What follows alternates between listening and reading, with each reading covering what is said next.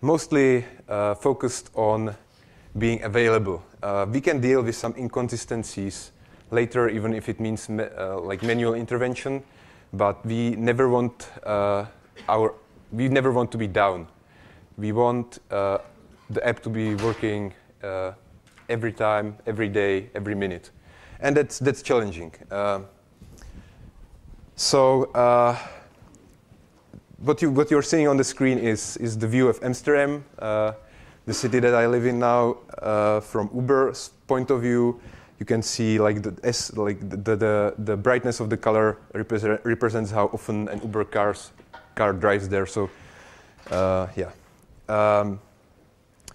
And so our architecture, we have many servers in geographically distributed data centers, and we have a service-oriented architecture with hundreds of microservices.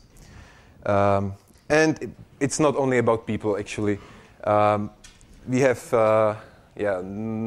no tech talk is good enough without a picture of some kitten. So Uber is actually going into the last mile delivery business. We can deliver packages within cities. That's part of the Uber Rush service. We can deliver food very quickly within minutes as part of the Uber Eats service. And we have some like fun promotions where you can we agree with some animal shelter, and we like take some kitten from them, and people can order an Uber car with kitten, and like the money that they give them goes to the animal shelter, and then they also can keep the cat. So yeah, some fun. Right. So about open source.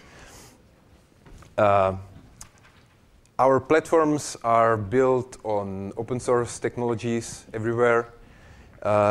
We are using Ubuntu and Debian Linux on our servers. We are using a lot of Docker. Docker was a big buzzword last year. I don't know if it still is this year, but I guess it is. And the main languages our backend services are written in are Python, Node.js, and recently Go has been gaining a lot of speed. Our storage or like further backend services include Kafka for logging, Redis for caching, Cassandra for as a key value storage basically, and Hadoop for data analytics. And the list goes on and on. We use open source technologies everywhere. But we are not only using them, we are also contributing. Every project, every service that is created at Uber is considered for open sourcing. Of course, that can happen every time. You know, there are some like business critical things that must be kept secret. Sometimes it doesn't make a lot of sense to open source something, but if we can do it, we open source things. And we have about more than 80 original public GitHub repositories, also more than 40 forked repositories. And our software engineers are constantly contributing to projects in different ecosystems. I would say mostly in Node.js at this point, but like contributions from our people are, very often our people contribute. Okay, so this graph shows you how many microservices there are at Uber. This is like a historical graph. So 2 years ago, there were no microservices. Everything was served by a monolithic API service. But since then, with the number of microservices has exploded. We now have over 700 microservices running at Uber, and even keeping them running, is a challenging thing. And so I'm going to talk about 3 things that support this microservice-oriented architecture. The first is string pop, which is scalable, fault-tolerant application-level sharding. We'll see what it is in a minute. T-channel, high performance RPC, and Hyperbahn, service discovery and routing for our large-scale service-oriented architecture operations. All right. So, RingPop. RingPop is actually the project that we are developing in Amsterdam. So RingPop consists of two main things. It's a consistent hashing ring and a membership protocol. Consistent hashing allows us to consistently shard requests to the workers that actually do the business logic. So imagine you have a trip that has started. The trip has an ID.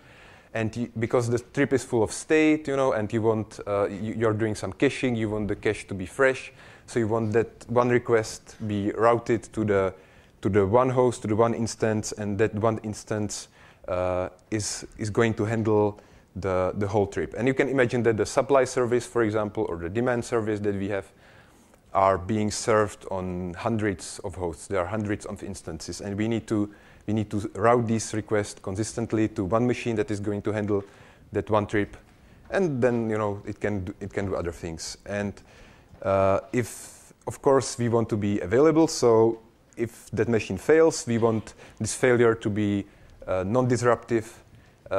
We want the trip to still continue, right? If the machine crashes, we cannot afford to lose the trip. And a membership protocol gives us fault detection in a decentralized way, in a scalable way. So we will see how these two things come together. So I will dig a little deep into the underlying technology. So a hashing ring is actually like a continuous, or basically a 4-byte integer.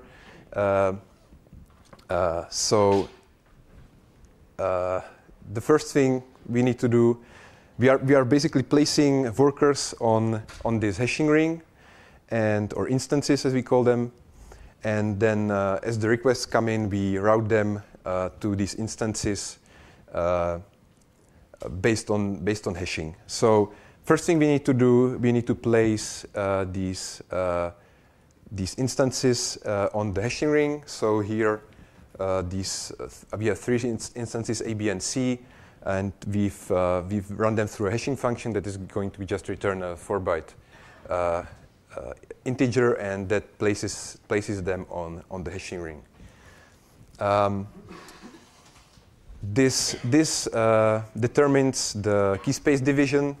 So every instance is responsible for the keys, for the hashing keys that are counterclockwise until the next instance. So in this case, instance B is responsible for the left half of the key space, and instances B and C have split the right part of the key space. In reality, it's a little more complicated than this. It actually never happens that this would be this imbalanced, but for the sake of simplicity, let's assume it's kind of disbalanced, but in reality, it's not. Okay, and now if we want to determine which instance is responsible for a given user, for example, or a given trip, we hash the user or the trip, and it falls somewhere on the ring. In this case, users 1 and 5 have fallen onto will be handled by instance B. And the same way, user 8 is going to be handled by instance C, and user 4 is going to be handled by instance A. Now, let's say instance C has caught fire. It's down. Somebody has cut the cable, and we need this thing to cause as few disruptions as possible. So our membership protocol determines that instance C is down. It removes it from the ring, and now instance A is responsible also for user 8 because C is no longer part of the ring. But as you can see, users 1 and 5 are still being handled by instance B. So unless the instance goes down, the request is going to be routed to the same instance every time. And in the other case, if we put another instance in the ring, in this case D, it's going to take over some of A's key space, and user 4 is now being handled by instance D. So the important thing to remember again, unless something goes wrong, the request is always being handled by one instance from start to beginning, from beginning to the end. All right. And now how we do the membership protocol. So our membership protocol is based on Swim. If you've never heard of it, go read the Swim paper. It's an excellent paper. I really recommend it. It's a great read. Do it. This is we are assuming we have 3 instances, and we somehow want to keep the membership, and we want to keep it in a decentralized, scalable way, and Swim allows us to do this. So in the steady state, these instances cycle through their membership list and randomly, in given intervals, ping their neighbors. And if nothing happens, they just happily ping, and everything is fine, you know. But if instance B goes down and instance A decides, tries to ping it, it doesn't get a response back. But we don't know, you know, like sometimes packets get lost on the network. It might be just a temporary thing, you know. We don't want to jump to conclusion that instance B is down. So we want to be sure. So what happens is that instance A asks another instance, in this case instance C, to do what is called an indirect ping. It sends a ping request to instance C, and instance C pings instance B on A's behalf. And so this is for the case where, you know, like a link between A and B has been broken, but still the link between C and B is fine. So we don't want to mark B as faulty because it's still there. Just A cannot reach B, but that's not a big problem. So the indirect ping, fails, and now A declares B as suspect. That means it's not yet declared faulty. You know, it could be just a temporary failure. We don't want to be causing many disruptions unless it's really necessary. So it's just been declared suspect. But after some time, I forgot something. What's important here is that this protocol is based on what we call gossiping. That is, in these pings, we gossip, or like we piggyback, what we call it, information about the membership to other instances. So the next time A pings C, the ping carries the information that B has been declared suspect. And so in the next ping, the information that B is declared suspect goes to instance C, and after a little while, you know, when B doesn't respond back, it's actually declared faulty.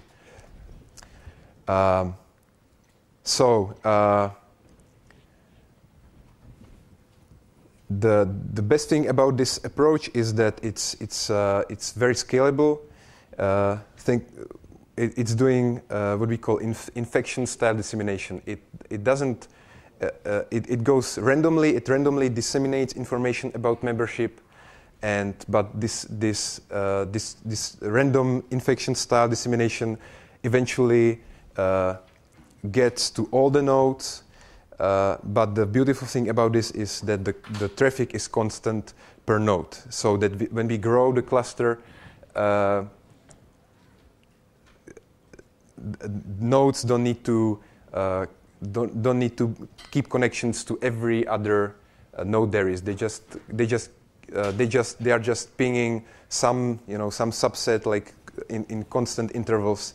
So it's very scalable, and we have clusters with 1,000 instances in production. We have tested it to 2,500 instances, and we just don't have enough hardware at this point to go further. But we think it's going to be fine up to 10,000 instances of this running. So that's something about the scale of Uber. Like we have a service that has 1,000 instances in production. Okay, so how does Ringpop actually? How does one use Ringpop? So Ringpop is an application level middleware. Requests come into the service. Ringpop, based on the hashing ring and the membership, decides whether it should handle the request or forward it to some other instance. And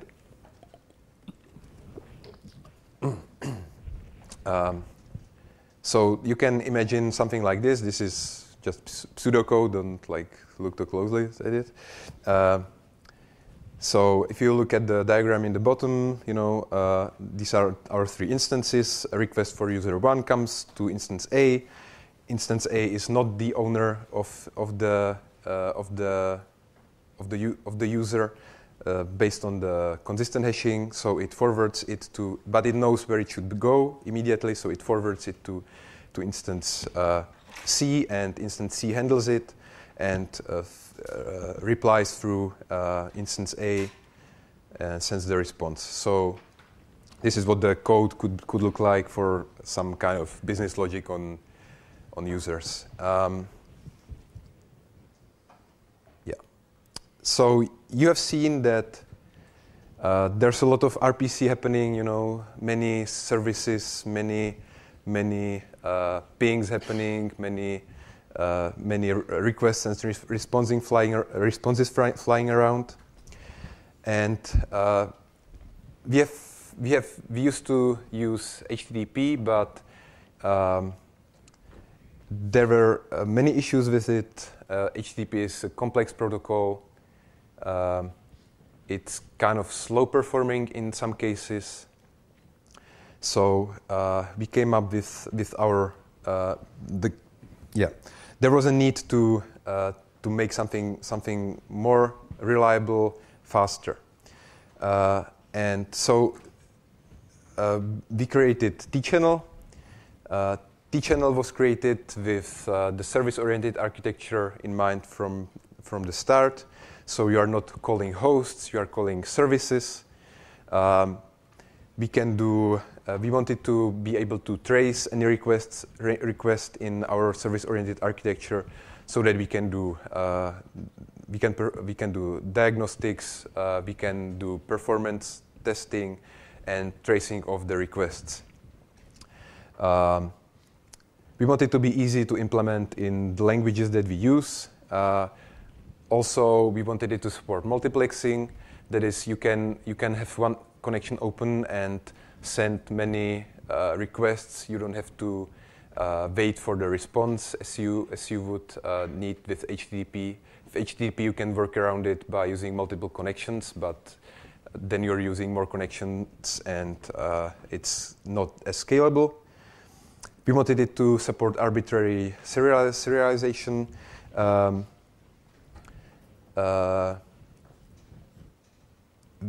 We still use a lot of JSON, but the problem with JSON is that it's slow to parse and produce.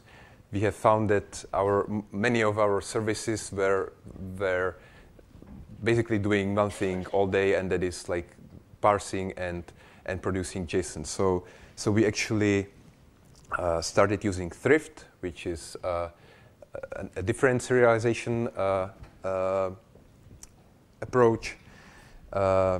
And we wanted, of course, it to support high-performance forwarding, because that's what we do a lot, as you have seen. So T-channel is a binary protocol, and it's binary because we know there are fixed points in the T-channel header that we can access directly without needing of any difficult or complicated parsing. And based on these headers in fixed positions in the byte stream, we can determine the forwarding. We don't need to parse the whole request in any way. So that allows the very fast forwarding. And there's a request ID which actually allows us to do the tracing I described. We can just trace any request by its ID throughout the whole network. So again, T-channel is open source. We have 4 implementations in Node.js, Python, Go, and Java. And we've also built tools to support it. tcurl does, it's just curl for T-channel. And tcap allows us to trace and diagnose T-channel requests as they fly through the network. And of course, if you have a large service-oriented architecture operation, you need some way to do service discovery and routing on this large scale. So that it's one thing to have one service that is like nicely working and it's reliable and it uses consistent hashing and everything is working fine, but you need a way to communicate between these services. So that's where Hyperbound comes in. Hyperbound gives us service discovery, request forwarding. Clients have to do almost zero configuration. You just need to give it one Hyperbound instance and it will bootstrap automatically. IP address of one Hyperbound instance and it will bootstrap automatically. And also, Hyperbound allows us to do circuit breaking. That means if one service is misbehaving, it doesn't respond, we can cut traffic to it so that it doesn't disrupt services that are downstream to it or upstream. And also allows us to do rate limiting. If, again, one service is misbehaving, is producing many requests, we want to limit it dynamically so that, again, it doesn't disrupt more of our architecture. So Hyperbound is actually based on ringpop. The Hyperbound routers form a ring, and services connect to this ring. Services do not connect to every node in the Hyperbound ring. They just have a subset of them, which we call an affinity group. So you can imagine service, when the service starts, it contacts one of the Hyperbound nodes, and the Hyperbound node tells it where it should connect, where its affinity group is, and it connects there. And then it's ready to respond to requests. So this is what a request flow could look like in Hyperbound. So service A connects to Hyperbound. And basically service A wants to do a request to service B. Yeah, that's the goal. So service A sends the request to Hyperbound. Hyperbound this determines where service B's affinity group is, forwards the request to one of the routers in the B's affinity group, and then forwards it to service B. Service B again determines where it should actually handle the request, forwards it to the correct instance, and then the whole thing goes back. So you can see there's a lot of routing happening, and and forwarding happening, and that's only thanks to T-channel that we can do this in a high performance way. So conclusion: Uber is both open source user and contributor. We have a large service-oriented architecture based on our open source projects. You can there's good documentation. You can really go to GitHub, take a look, play with it. These projects are ring-pop, T-channel, and Hyperband. There's plenty more there, and we still have a lot of interesting challenges ahead. We've been around for like 4 or 5 years, something like that. Our architecture is still evolving, and so things will change, things will break, but a lot of interesting stuff is happening. So, thank you. Uber is hiring if you want to work on this and more cool stuff. Get in touch with me. Also, if you want to take an Uber, you still don't have an account, you can use a promo code Marek for you to get 250 crowns off your first ride. So that's all from me. I'm ready to answer any questions you may have. All right. I think you were first. Two very quick questions. Yeah. One, do you have any Paxos or Raft implementations, also particularly if you're open source? And secondly, I imagine you must collect a lot of data running Uber. So what are you doing with this data? Are you selling it, or? I bet you it's worth millions, if not more, the data. So Okay. The first question was, do we use some kind of Raft or Paxos implementation? Answer is,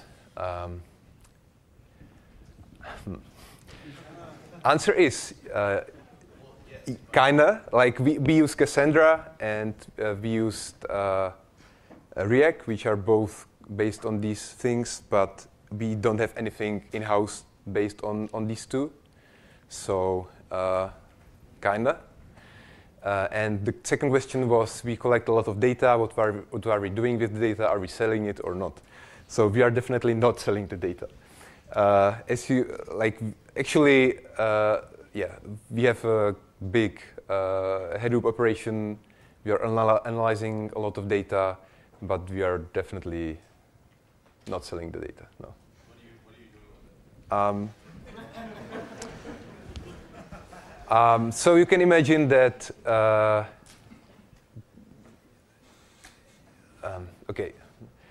I'm not sure I can actually talk about it a lot. It's all friendly, so it's okay.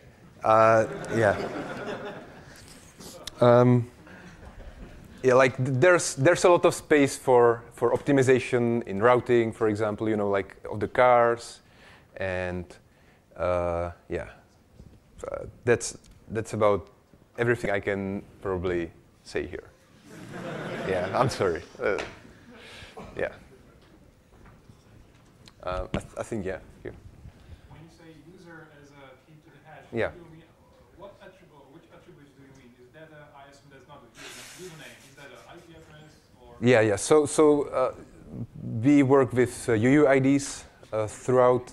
Yeah, sure. The question was, how do we determine the identity of the user, basically? Yeah, so we don't use usernames. Every user is associated with a UUID. So we use these UUIDs as the source for the hashing. Right. Yeah? Can you talk about security, encryption, Yeah. The question was about security and encryption with T-channel. This is all happening internally. We don't do any encryption on the application layer. I believe there are IPsec things happening, in the lower layers of the network, but you wouldn't use T-channel to connect from your cell phone to our infrastructure. We still use HTTP and REST-based approach to get to the end device. Yeah. So you said that each node stays Yeah. And if it dies, another node take over. Yeah. What happens in the background? You probably have to replicate the data. So you use Cassandra for it, or it's stateless, or it's Yeah. somehow stateful and replicate data as they come. Yeah. So the question was, what happens if if the node actually dies in the middle of the trip? How do we like load the state? So there's a couple of things we do. One, we use Redis for caching. So you would stay the transient state in Redis as one place, or we have a couple of storage services based on Cassandra, based on React, where we store the data so that it can be loaded in case the node dies. Okay, so basically, when the data comes, it's immediately stored. Yeah. Yes. So the advantage there is that like your caches are fresh, and also there are other services which only store really transient data that get refreshed every couple of seconds. So if the node, if one of the instances dies, the data gets refreshed from the source very quickly. So like we get like a 4-second or something like that disruption, but it's like not a big deal. Yeah. Does your protocols or tools guarantee that the packet, once it's sent, it gets to the actual endpoint that was required? Do you have like you said, you have like 800 microservices, right? Yeah. So I really don't believe that any request would actually go through all of them. But I assume that handling a request requires you to handle like, let's say 50 of your microservices. So is there any way you guarantee that this package is not being lost in the middle?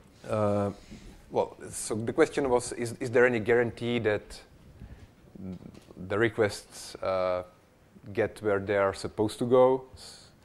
The answer is no.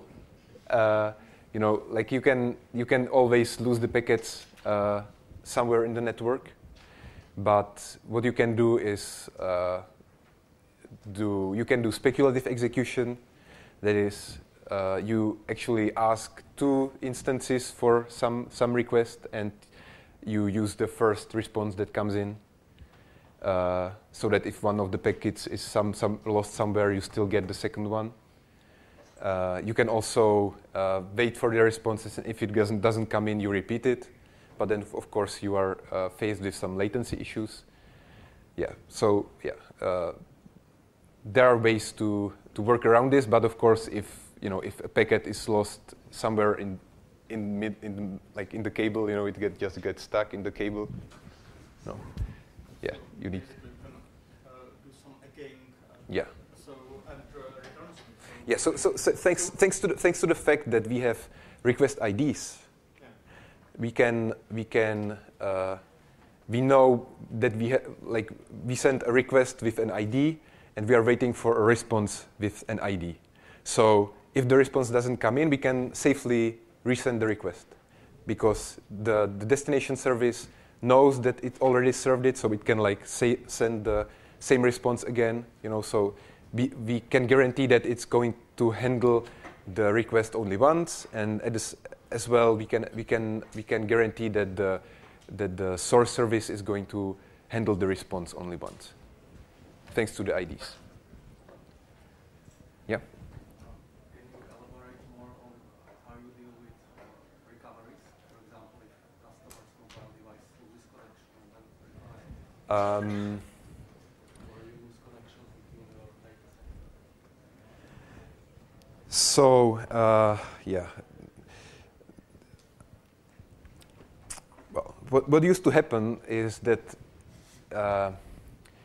devices would basically ping our data center every couple of seconds, and they would get the whole state of the application back, and it will just display the state. But we are kind of moving away from this approach. So the mobile application knows what data it should request, and it just asks our backend services for the data. And if the connection gets broken, your application won't update for a couple of seconds. But when the connection comes back, it will just load the data that is necessary.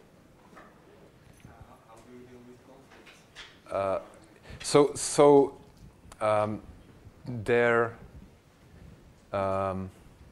Well, I don't think there's a big room for conflicts, really. The application is fairly simple, actually. So you just, when you make a request to get a car, you just commit with pressing the button. The request either gets to the server or it doesn't. And if it gets there, it gets processed on the server, and you will never you wouldn't send the request twice. So I don't think there's a lot of room for conflicts, actually. Yep.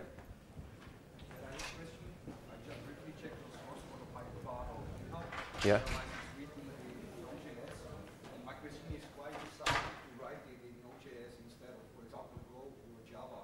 And second question is, have you had a tough times making it stable? Because on the internet there is a lot of complaints about Node.js even not being dispatched, being dispatched twice, etc. Yeah, so the first question is, Hyperbarn is written in Node.js. Why didn't we choose Go? Basically,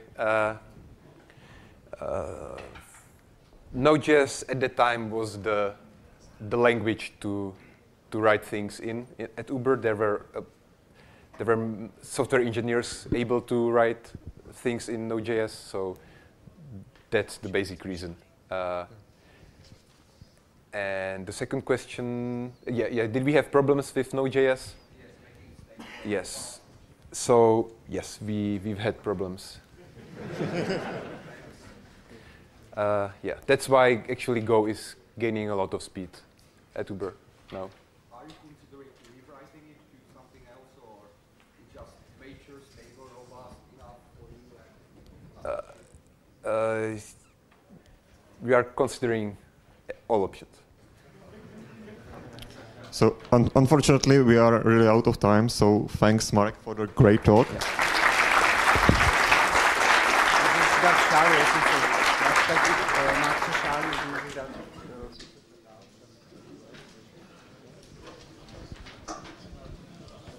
Já si vezmu tu prezentaci. Bylo to super. Počkej. Momentálně tu. Já to vypnu asi. Tak, ty brďo. To bylo lidí, že?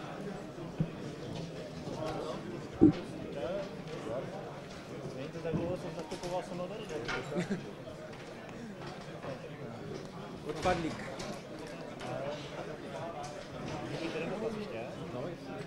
Proč jste psali Hyperbarn? Proč jste z toho nepoužili nějaký zookeeper nebo něco takového jako service registr? You speak English, right? Yeah. So I will repeat the question in English. No. Sorry. So the question was, why did we write Hyperbarn? Why didn't we use some out of the box